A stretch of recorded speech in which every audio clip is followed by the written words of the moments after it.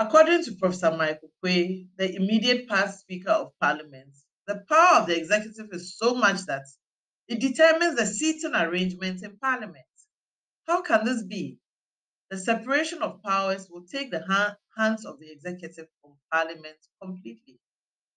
It is our position that if a member of Parliament is appointed as a minister or accepts any other appointment by the president, then he must resign his seat before taking up the appointment.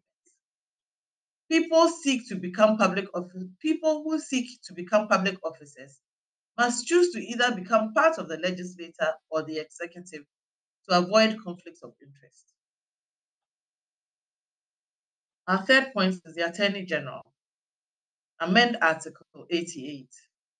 Article 88 of the Constitution should be amended to separate the Attorney General from the Minister of Justice, or more specifically, the Attorney General must not be a Minister of State, nor a member of the government.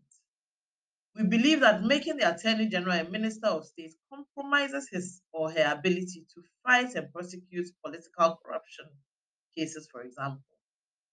The failure of the Special Prosecutor's Office and its lack of independence is clear to all of us now. What we need to fight political corruption effectively is the immediate establishment of an independent Public Prosecutor's Office separate from the Minister of Justice. This is the only way to realistically fight corruption.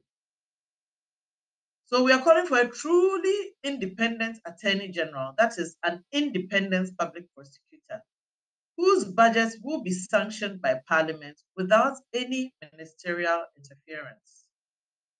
It is evident from our past experience that it will be fruitless to leave the fight against corruption in the hands of an elected government and its appointees.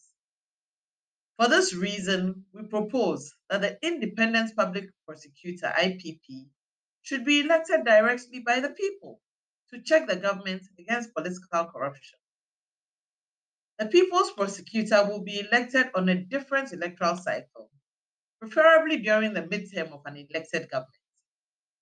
The Independent Public Prosecutor will be given all the vast prosecutorial powers with guaranteed tenure of office, independence, and adequate funding directly from Parliament to go after corrupt government officials. The government's own lawyer then will be the Minister of Justice under this proposal. Can we imagine if someone like Martin Amidu got elected and had direct funding from Parliament to do his work without any ministerial interference? Our next point is the Public Declaration of Assets. Amend Article 2861 and 2863. On one of your last two issues. Yes. A minute. I'm sorry. Yeah, I have a minute to go. That is so. Okay.